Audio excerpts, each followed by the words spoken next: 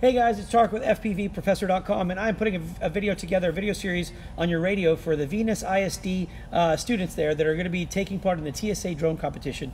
So what you have basically, let me show you what we're working on here. I just finished your drones. Here's an example of one right here. This is one of the 5 that we completed that are going to be shipped out to you today. And so that's this one right here, and then here's your radio. Now this is one of your radios. I'm not going to open all 5 radios. You guys are going to have to set those up. So I'm making this video series for you on how to do that, okay? So here's what we're going to do. I want you to, first of all, get your batteries. These are going to be 18650s that we shipped you. Let me open this up here in the back, and you'll see I've got a set in here. These are my personal ones. I think yours are going to be red. Anyways, once you put those in, you get ready. You're going to turn your radio on, all right?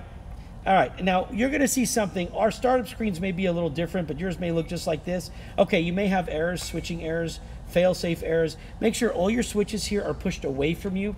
All right, so basically in this position, they're pushed away from me that direction. So make sure everything's pushed away. And then if you see this fail-safe warning, that's fine. Just hit the exit button right here. Okay, and you're going to come to your main screen. Now, I've already named this one, but I'm going to wipe it. I want you to follow my instructions on what we're going to do here, okay?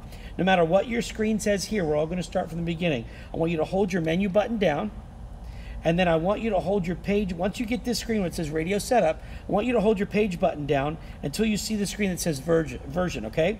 When you do that, I want you to scroll down where it says factory reset, and I want you, this little wheel right here, I want you, it's also your enter button when you press it. I want you to click it, and then when you click it again, and it's going to wipe the radio clean, and you're going to end up at a calibration page, which is right here, okay?